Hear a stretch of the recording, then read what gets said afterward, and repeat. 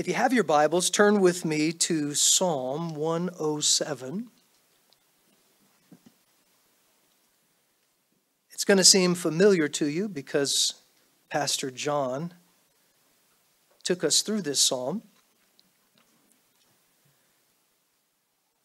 But I felt led to go through it again. And so that's what we're going to do tonight. And the title of this study is, Let the Redeemed of the Lord Say So. Let the redeemed of the Lord say so. If you are redeemed and know it, you will say so. If you're not redeemed, you won't. If you're redeemed and don't know it, you won't. It's my prayer tonight that with the help of the Lord, we'll know it. Because the redeemed should say so. The redeemed should say so. In this amazing psalm, there's going to be a repetition of two verses. 4 times they're going to repeat. And with each time we have a different picture of God's redemptive work in the life of an individual. We're going to see it in the searching soul, and we all are that. We're going to see it in the shackled soul. We were that. We're going to see it in the sin-sick soul. And we're going to see it in the storm-tossed soul. And then, if we're wise, we will all be studious souls. As the psalmist will tell us how we should respond to this great redemption that we have. And then, Lord willing, we're going to cover 108 at the end of our study tonight, Psalm 108. We're just going to briefly touch on it, so don't get too excited about how many verses we're going to cover in 107. 107 starts off the same way 106 did. Oh, give thanks unto the Lord, for he is good. His mercy endures forever. God is good. God is good, and his mercy endures forever. Justice, as we just sang, is what we deserve. Justice is getting what you deserve. That's the definition of justice. Mercy is not getting what you deserve. And grace is getting what you don't deserve. Justice is getting what you deserve. Mercy is not getting what you deserve. And grace is getting what you don't deserve. And God has bestowed his grace upon us because he is good. And we should thank him for that. We should never cease to thank him for it. And then the psalmist says, let the redeemed of the Lord say so. Let them say, God is good. Let them say, God is merciful, whom he hath redeemed from the hand of the enemy.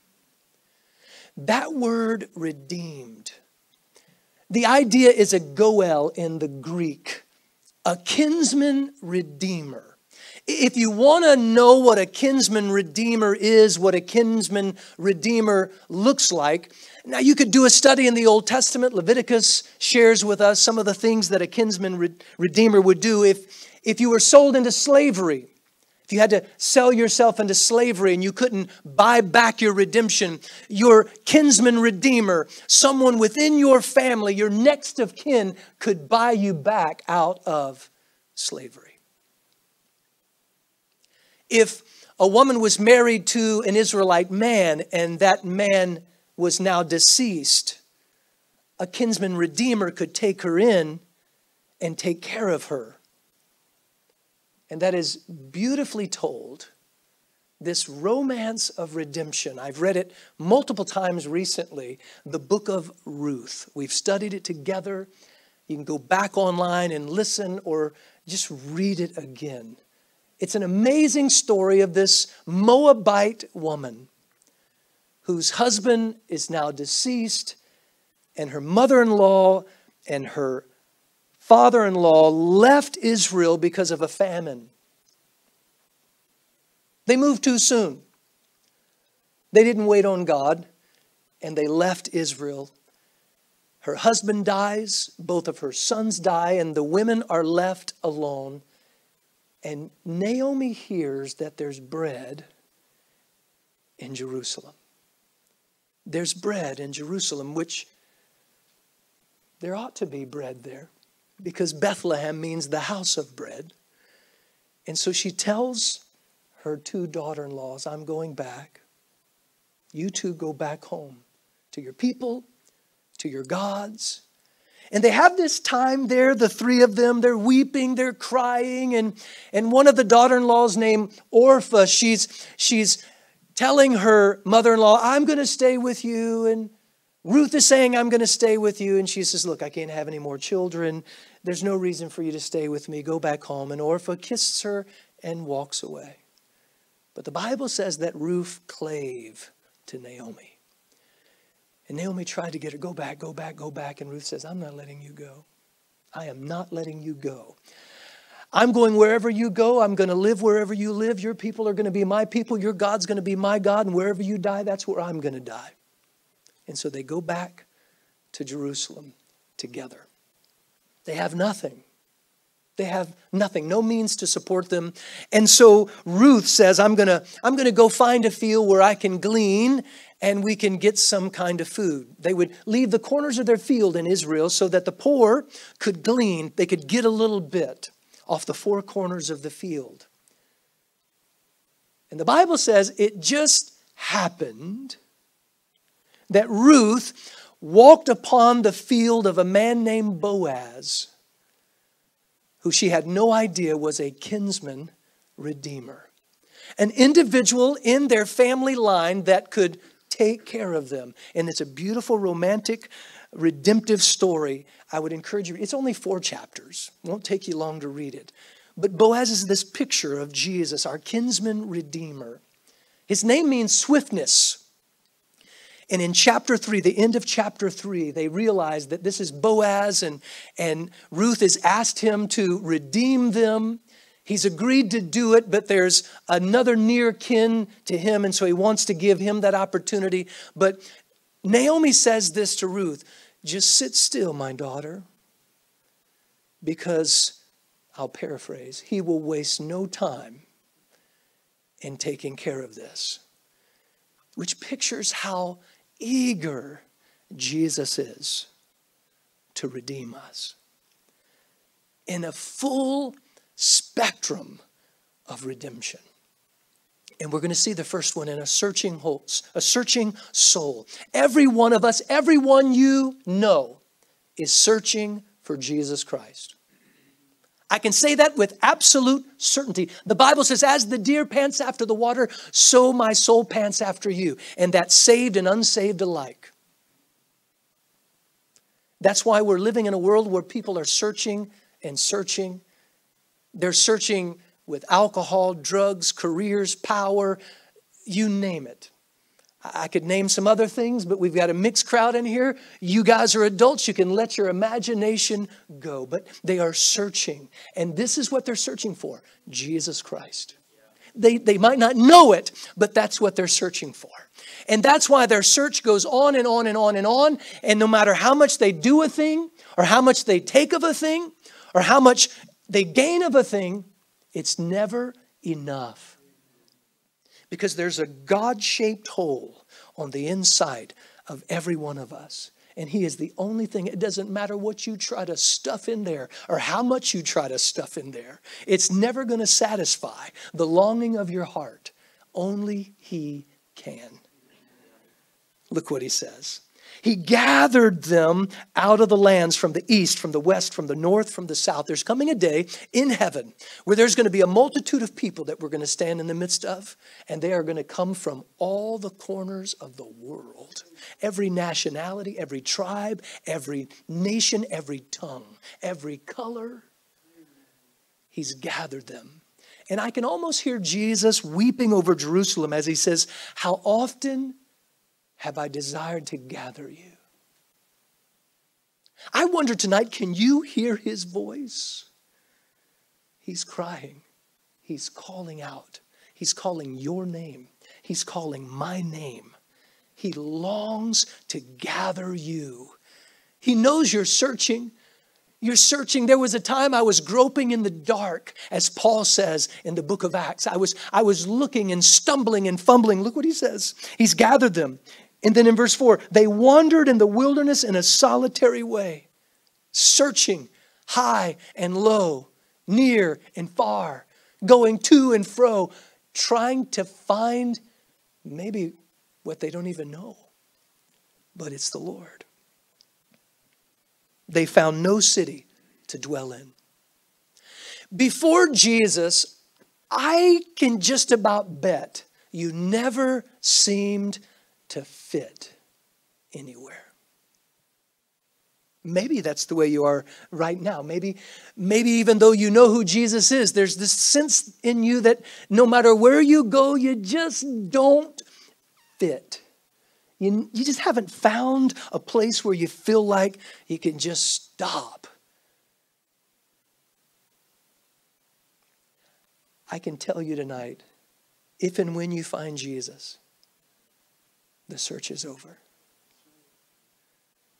You'll never have to go looking anywhere else. They wandered aimlessly. They were looking. They were searching. As a result, they kept going. Verse 5, they were hungry and thirsty. Their soul fainted in them. They searched and they searched and they went and they went and they looked till they were exhausted, running on empty. But Jesus says, blessed are they that hunger and thirst after righteousness, for they just might, no, they shall be filled. If there's a longing in your soul tonight, and you might not even know what, I don't know, I'm looking for something.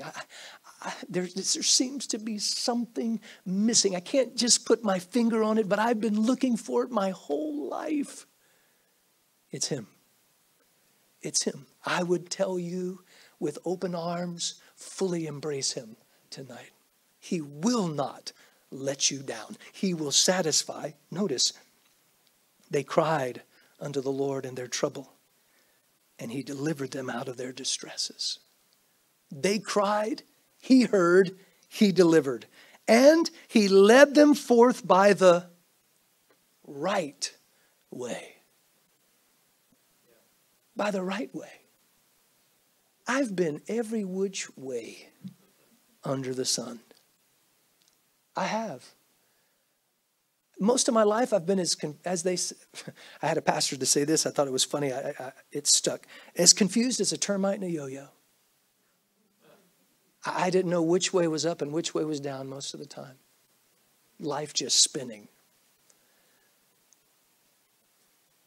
Didn't know where I was at. Didn't really know how I got there. Until one night when I was 15 years old, I can't even tell you how I ended up. The First Church of the Open Bible. A little bitty old raggedy 2-story building where kids were sent.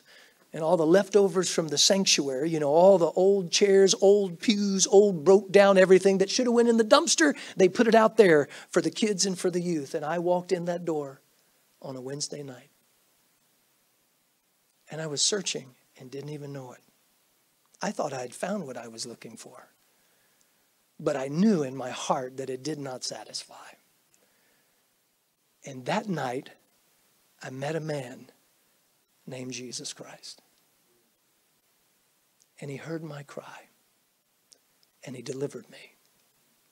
And the rest is history. And over 30 years later, it is sweeter today than it was on that night. It's better now than it has ever been. And I thought that night it couldn't get any better. They cried, and he led them forth in the right way. If I asked you tonight, where are you going? Where are you headed? What's the direction of your life? Where are you pursuing? What's the next year look like? The next 5 years, the next 10 years? Where are you going? Apart from Jesus, you have to honestly say, I don't know. Because without him, you do not know the way. Because he is the way. Oh, read the Bible and you'll find the way. If you don't find Jesus reading it, you won't. And there's a lot of people who have read the Bible and they've come up with their own crazy way. And you guys are smiling and shaking it because y'all have heard some of the crazy. Maybe some of y'all have attempted it, some of the crazy. I know I have. He is the way. He will lead you. So that every step, the Bible says the steps of a righteous man are ordered of the Lord. Imagine living life where every step was a step of confidence. You didn't have to wonder, I don't, okay, I'm going to try, break the ice.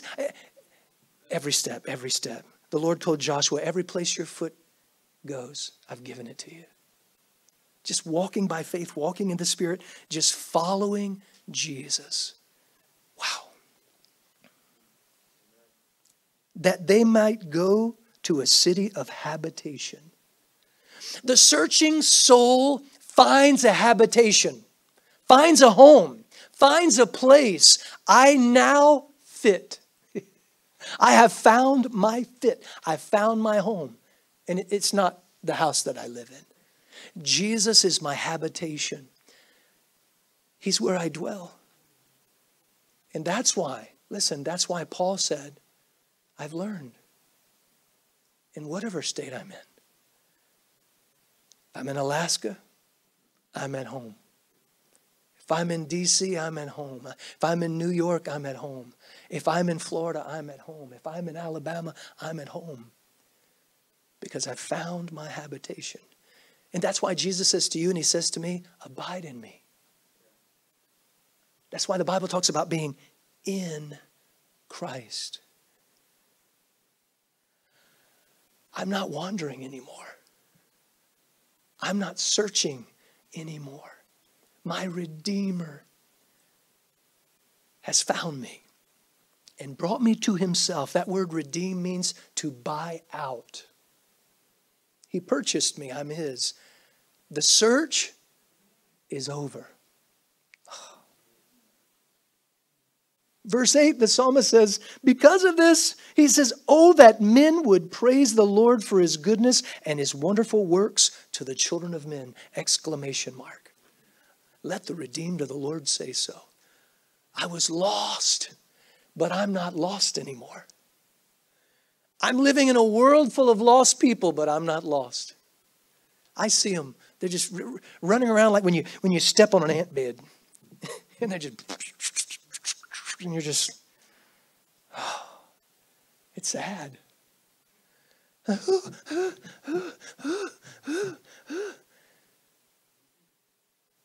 Believe it or not, it happens to people in the church.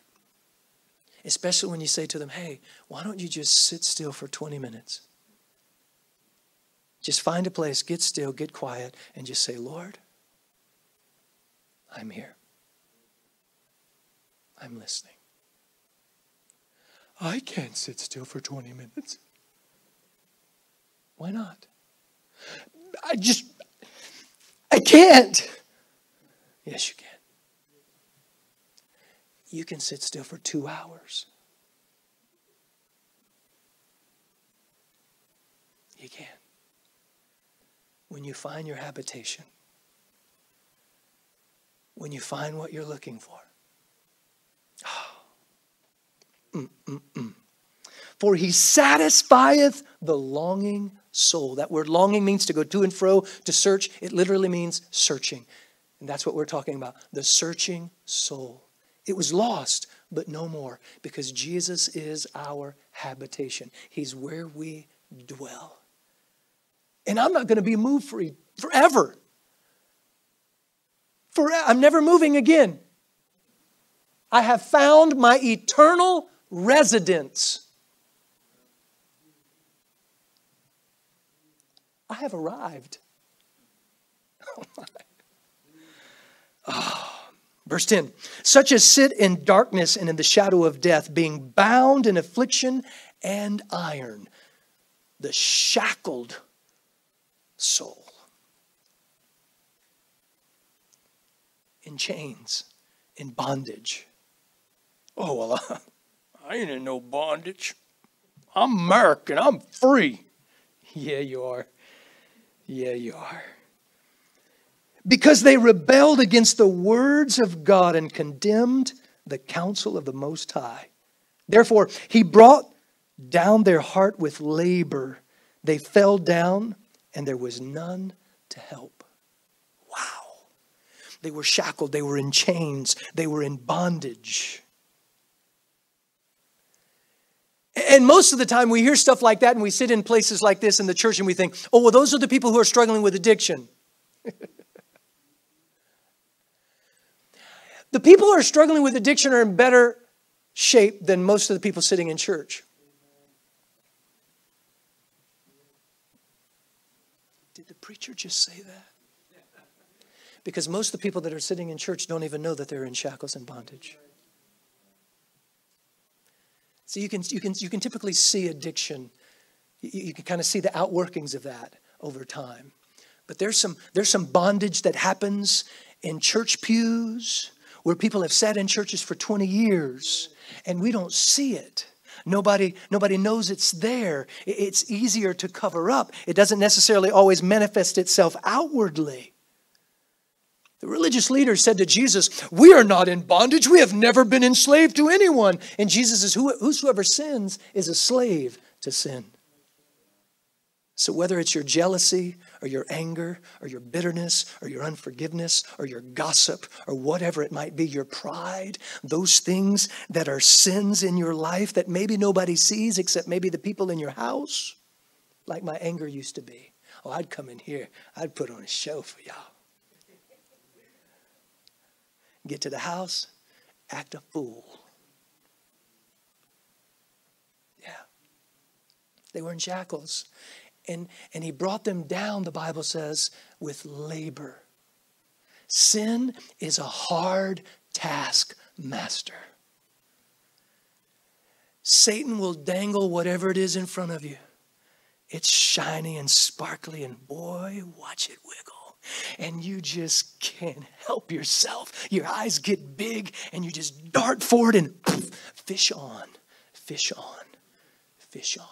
And he will wear you out. You will tuggle, and you will struggle, and you will fight, and you'll shake your head, and you'll twist your tail, and you'll jump out of the water and back into the water, and he will wear you out. But here's the good news. There comes a cry. Come unto me, all ye that labor and are heavy laden, and I will give you rest. Take my yoke upon you and learn of me, for I am meek and lowly in heart, and ye shall find rest unto your souls. For my yoke is easy and my burden is light. Jesus says, if you'll come to me, I'll redeem you. I'll purchase you out of slavery, out of your bondage, from your hard taskmaster, and you'll serve me and follow me, and it'll be easy street. I got myself a good master. I got a good master. In the Old Testament, after you had served for 6 years, you were allowed to go free in the 7th year. But the Bible says if you had developed a wife and children and those kind of things with your master, you could go free, but your wife and your children that you had with under your master had to stay because they belonged to your master. But if a servant in that 7th year said, I love my master and I love my wife and I love those things that he's given me, I don't want to leave, then that servant could go to the doorpost of the house, and the master would take an awl and drive it through the ear of the servant. And he would be a bond slave for life. I used to serve a hard taskmaster. I knew what it was like to be in bondage and in slavery. But I've been redeemed. I've been purchased. I thought, well, maybe this is going to be no different than what I've had, right? I'll give it a try. But His love and His grace was something I'd never experienced in my life. His goodness that He bestowed upon me. And this yoke was just a perfect fit. And it was just easy to serve Him. And the more I got to know Him,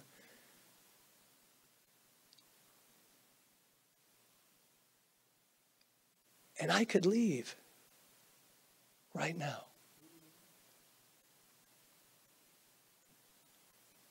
But not on your life. See, he doesn't hold me here. He doesn't force me to stay here. But I can't help myself. The more I get to know Him, where am I going to go? Where am I going to go? So here they are. They fall down. There's none to help. The Lord will let you keep trying. Listen. The Lord will let you keep trying until you give up. And family members and church members and brothers and sisters and friends, we do everything we can to keep people from getting to that place. We rescue them over and over again. We read, what can I do? What can I do? What can I do? Leave them alone and pray. That's what you can do. Well, that's not loving. They're going to hate me. They'll change their mind. Because the sooner you get to the end of yourself, the better off you'll be. If there's a little bit of fight left in you, give me one more chance. All I need is one more. I say, get it out of your system. Go. Here's $50. Go. Because you need to get to that place where you look around and you realize, you come to that place where you say, there is nobody. And you cry out. Look, it's a repeated refrain.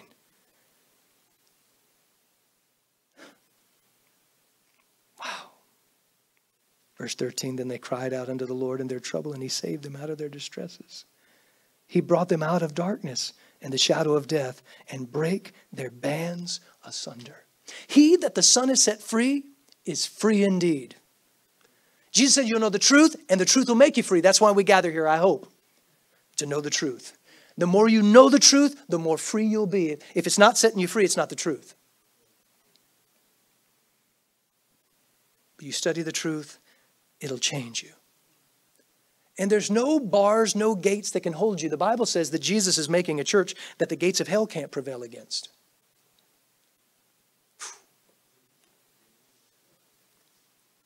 George Washington, he never made me that free. Oh. Verse 17. The sin-sick soul. Fools because of their transgression and because of their iniquity are afflicted. Their soul abhorreth all manner of meat, and they draw near unto the gates of death.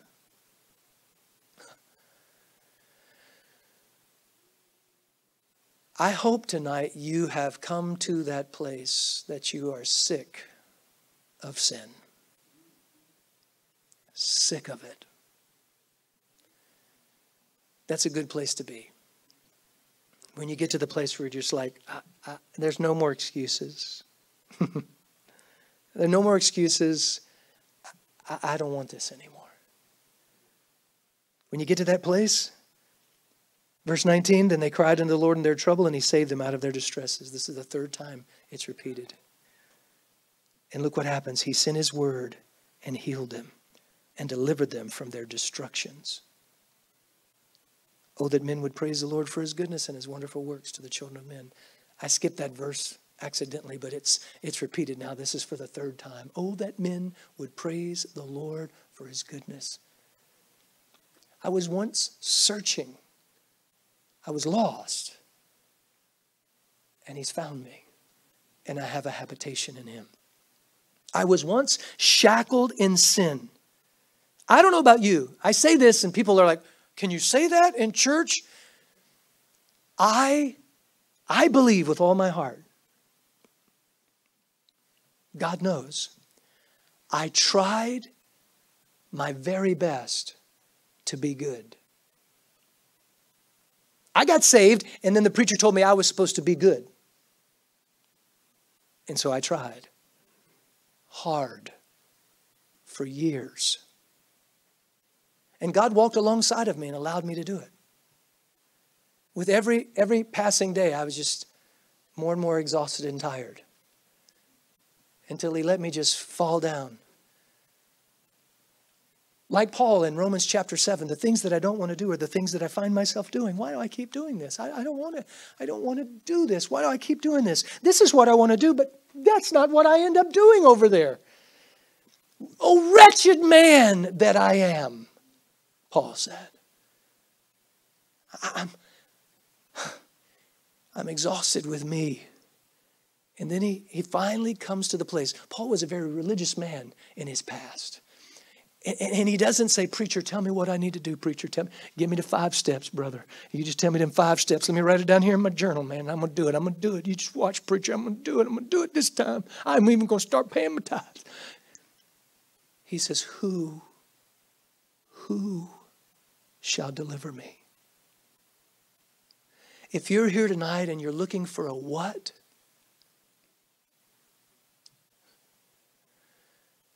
there is no what. There's no this many steps and that many steps. And there's a who. And His name is Jesus. And if you're sick of sin, turn to Him as a Savior. And He will set you free. It ain't come to Jesus and get your life right. No. Just come to Jesus. He'll get your life right. He'll get your life right. There are things that I used to want to do that I don't want to do anymore. And some people would hear that and say, oh, Gordon, he's such a righteous man. No, he ain't. No, he ain't. He puts his pants on one leg at a time just like you do. Same passions and desires as everybody else. Maybe the only difference between me and you is I've walked with Jesus longer. That's maybe it. And it doesn't even have to be time. It just might be I'm a slow learner. You could get on the fast track tonight. That's what I would encourage. Don't be like me. There are things I'm learning tonight that I should have learned that night when I was 15 years old. Just recently sharing that with somebody. Over 30 years, I'm learning now what I should have learned then. That's not how you want to do it. But He's kind and He's gracious and He's patient and He's long-suffering. And the search is over. And the shackles are gone. Man. And the healing has begun. Verse 23. Well, verse 22. And let them sacrifice the sacrifices of thanksgiving and declare His works with rejoicing. I'm convinced we don't see more rejoicing in the church because our churches are full of people who are still trying to do it themselves. Who's going to praise Jesus when they're doing it? Now, they're really not doing it, but they think they're doing it. Could we be real tonight? I know some of y'all just kind of got like the stink face when I said that. He can't be talking about me. I'm not talking about anybody in particular, but I've been in church since I was 15 years old, and I'm guilty of a lot of stuff I'm talking about. I know what it's like to sit in a pew and be doing it me. And that don't work. And you can fool some folks trying to do it. You might even impress some people trying to do it. But it don't work. But when Jesus starts changing your life, you just might get a little silly. You just might get a little crazy for some people. You just might start talking about Him more than you talk about yourself. And ball games. And all that other stuff. And people might think, I just don't know about that guy. You might lose some friends. You might lose some family. You might lose some church folks. But I'd rather have Jesus and be alone than all of that. Right? And I'm convinced, church, if you'll get real with God tonight, He'll get real with you. He'll meet you at that moment and do amazing things in your life. But if they're still pretending, He'll step back and let you play the game. He'll sit back until the show's over. Scene 1, scene 2. You go change your clothes, put on another mask, and he'll just love you from the audience until finally the curtain closes and the crowd's gone and nobody's clapping anymore. And it don't do anything for you like it used to. And you stand in the darkness when the spotlight's off. And you think, what am I doing? And then you notice there's one still in the audience. Your greatest fan. The one who loves you. Not the dog and pony show you've been doing. Not the act you've been putting on. Not the costume and the makeup, the glitz and the glamour. He loves you. And the beauty is He's done something spectacular. And He just wants you to have to step off the stage. No more acting. No more pretending. No more doing tricks for a treat. And He's saying, you can sit down now and watch me put on a show for you in your life. Wow. All right, the storm-tossed soul. We might get to 108. I don't know. They that go down into the sea in ships, verse 23, that do business in the great waters, these see the works of the Lord and His wonders in the deep. For He raiseth the stormy wind, which lifteth up the waves thereof. They mount up to the heaven. They go down into the depths. Their soul is melted because of trouble. They reel to and fro and stagger like a drunken man and are at their wits' end. You ever been seasick? Some of you. If you haven't, God's been good to you. Seasick will make you wish you were dead. Throw me overboard. Hopefully I'll get in the midst of the chum and the sharks will eat me and this will be over. But there's storms of life. And it's easy to get seasick in those storms. But I want you to notice something about this. Let's see where we're at here.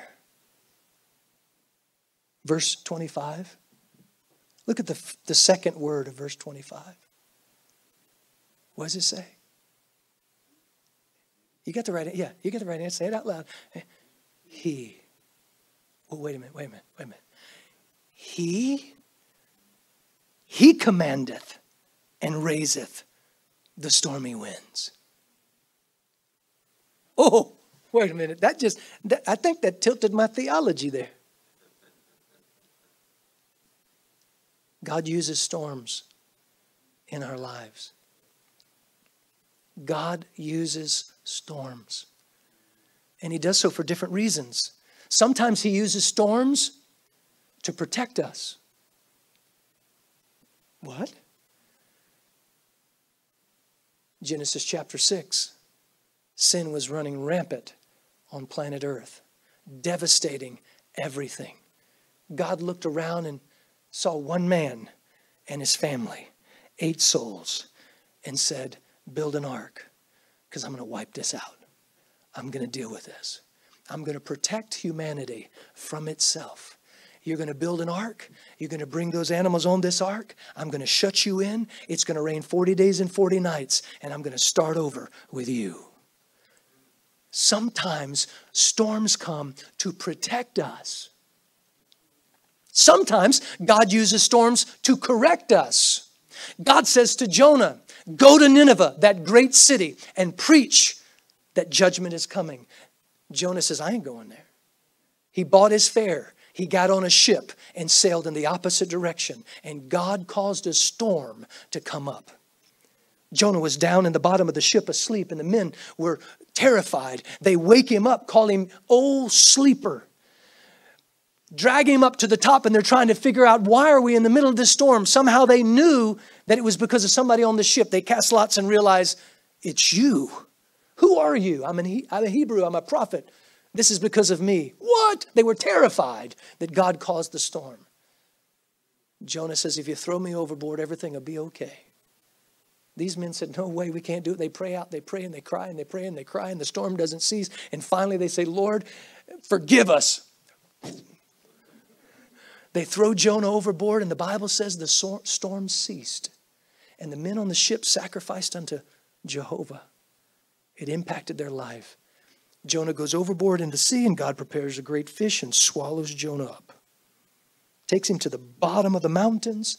Jonah cries out, and the whale or the fish barfs Jonah out on the beach. Covered in seaweed, skin all white and shriveled from being inside of that great fish, walking into Nineveh, and their God was a fish god called Dagon. And here's a man walking into Nineveh, shriveled up in white, with seaweed all over himself, smelling like fish vomit. 40 days and judgment comes, 40 days. He sent a storm to correct. You get all the way to the New Testament. Jesus tells the disciples to cross over to the other side, and he's asleep on the ship, and a great storm comes up. The disciples are running to and fro all over the top of the boat. They wake up Jesus, Lord, don't you care? Don't you care? We're going to die. Save us. Sometimes storms are to perfect us. Jesus steps to the bow of the boat and he says, shh, peace be still. And there was a great calm. And the disciples said, what manner of man is this? Their faith was perfected. Sometimes we're in the middle of the storm so that we can finally see him. What manner of man is this that even the winds and the waves obey him? And sometimes God sends storms to direct us. Paul is on his way to Rome. He's appealed to Caesar. He's on a ship and he finds himself in the midst of a storm called Euroclydon, like a hurricane. They get run aground. The back of the ship is being broken apart. They're all terrified. People are trying to jump overboard. And they get washed up on an island of Malta. Paul is on his way to Rome, man.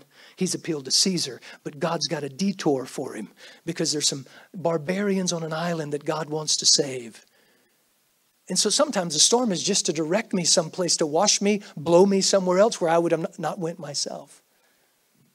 But they cried unto the Lord in their trouble, verse 28, and he bringeth them out of their distresses. He maketh the storm a calm, so that the waves thereof are still. Then they be glad because they be quiet. So he bringeth them out of bringeth them unto their desired haven. Wow. The storm-tossed soul that's laboring out in the deep is now found its haven.